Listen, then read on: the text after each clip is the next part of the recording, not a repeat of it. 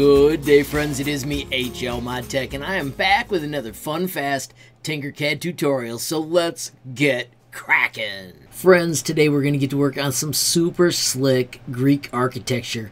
I want you to hit new and I want you to choose 3D design. I'm going to call this Greek and I'm going to call it parts. We're just going to make the parts that we're going to build with. Now the first thing I did was look it up and I found out that they have 20 flutes. So that's how many we're going to use on ours. And we're going to see how quickly and efficiently we can make this shape.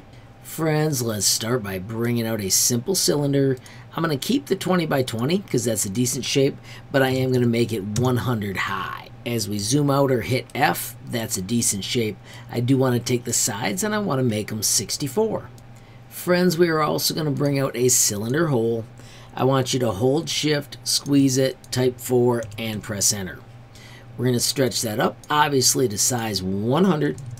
And then we need to make the sides round. I'm going to tell you to select the two of those shapes, press L for align, click on the big cylinder, choose center and edge. Now we're going to click on that edge and we're going to bring it out 1, 2 clicks. Notice it's exactly halfway. We're going to do Control D and shift nudge to the other side.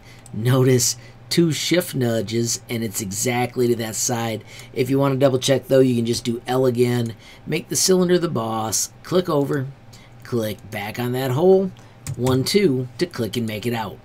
Now we want to take those 2 holes and select them and we're going to do Control G so they are a group. Alright friends, this is where it gets unbelievably cool. So they are grouped. We're going to do Control D. I'm going to tell you to rotate it to any number, but then type 18. Because if we do 360 divided by 20, we get 18 for each turn. When you let go, don't touch anything else. Just do Control D again and again, and they will go all the way to the other side and meet up.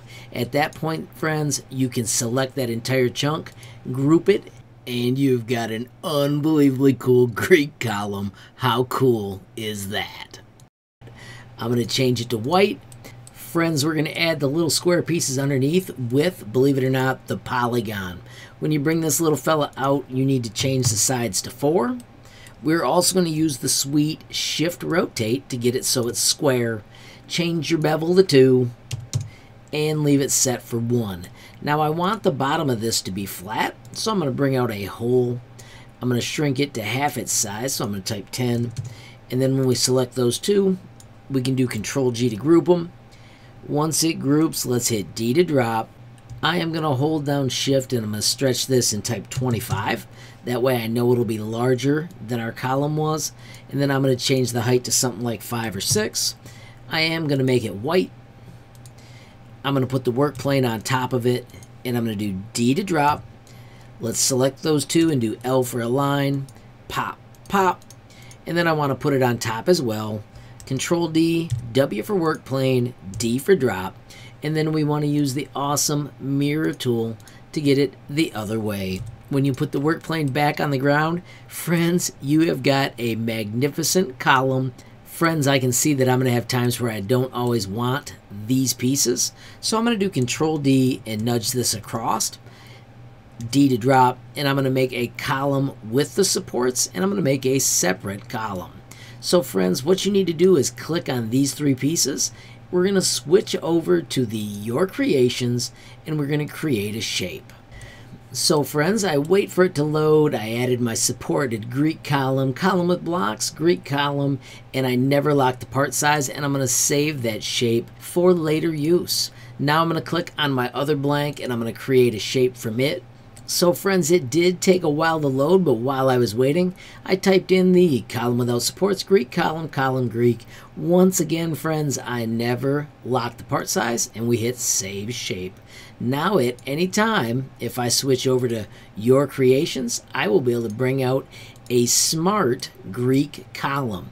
This is a lot more intensive for the system to work with than the Greek column shape. So friends, I am totally looking forward to seeing the awesome things you come up with now that you've got access to these sweet Greek columns. I also want to thank Tinkercad designer Fungus for the idea on the project. And finally, friends, I hope that you enjoyed the video, learned some skills, and if you did, please give the video a like. Please also hit that share button so more people can learn about HLModTech. Don't forget, you absolutely make my day if you take time to leave comments down below. And if you haven't subscribed yet, what are you waiting for? Smash that subscribe button, and last but not least, hit that notification bell if you want to be the first to know when there's a brand new video from me, HLModTech. Thanks for watching. Have a great day.